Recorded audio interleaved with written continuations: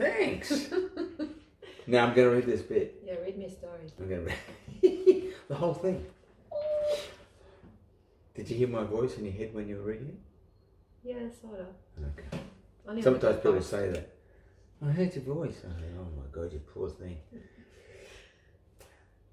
So Jack Muir, he's left South Africa, he's in Israel, and this is his first day. He's looking for the office of the kibbutz. He doesn't know. He's got a note written, but he doesn't know. He doesn't know anything about it. He doesn't know that there are 3 offices. Okay. You knew that. Yeah. Tell me. Camellia is from Israel, from Tel Aviv, roughly. Roughly.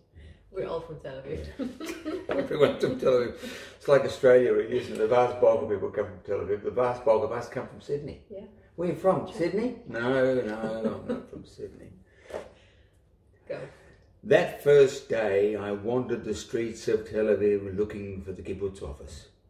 Before I had met Neva, Gina, or Frauke, in my hand I held a note a South African Jew had written on a piece of paper. The streets were hot, busy, unfriendly. I asked for directions twice from young people, one with a submachine gun over his shoulder. He sent me down a street that I turned back up after receiving new directions from a young woman with flaming eyes. I walked and walked, one way, then another.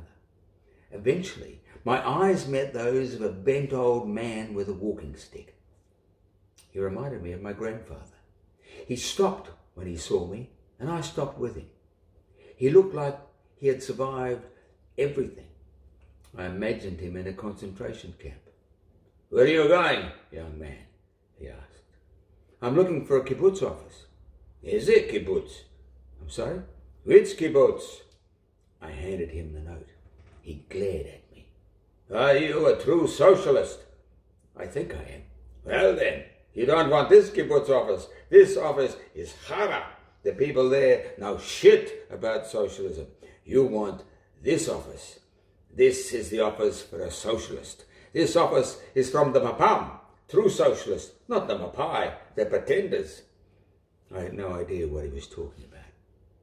But I never forgot his introduction to kibbutz politics, or the contrast between his tortured body and the fire and life in his eyes. He pulled out a pen and wrote on the back of the paper. I watched him walk away, not wanting him to. I never saw him again. He was right. He sent me to the perfect office, to Kibbutz Atzi, a hotbed of socialist activity, argument and philosophical conflict that was to change my life.